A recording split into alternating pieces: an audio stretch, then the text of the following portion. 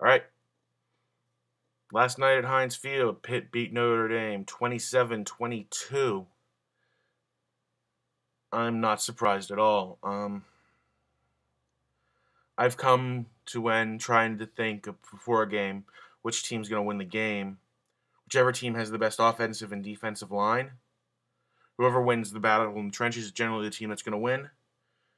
I thought Pitt had a better offensive line than Notre Dame had defensive line. I thought Pitt's defensive line was better than Notre Dame's offensive line. And so, Pitt wins. Very nice. The game was a little closer than I thought than should have been, simply because, Notre Dame, for their lack of talent in the trenches, does have some talented players. Clausen's very talented. Golden Tate's very talented. Michael Floyd's very talented. And especially after Pitt lost its top two cornerbacks on the one side due to injury, they were able to exploit that a lot more. The injury to Aaron Berry is very concerning to me, by the way. Very concerning. It's the same shoulder as he injured before, and I don't know. It looked pretty bad. That's the word on the street, so he might not be back this year, and that would be really rough given Pitt's last two opponents. But a lot of people are surprised with just how talented Pitt is. I'm not. Of course, I've been watching them all year. Pitt's great on the lines. Lots of talent on offense. Just not that surprising.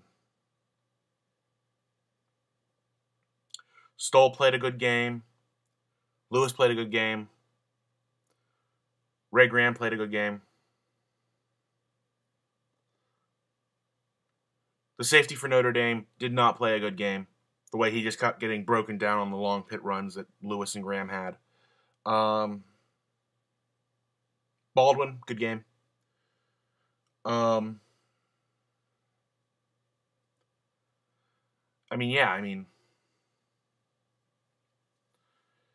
Pitt's 9-1. That's the biggest thing that's coming out of this game, in my opinion. Pitt is 9-1. Steelers aren't going to be 9-1 this year. That's for sure. It's a good win. It's an important win because everybody across the country got to see it. That's the reason it's important. From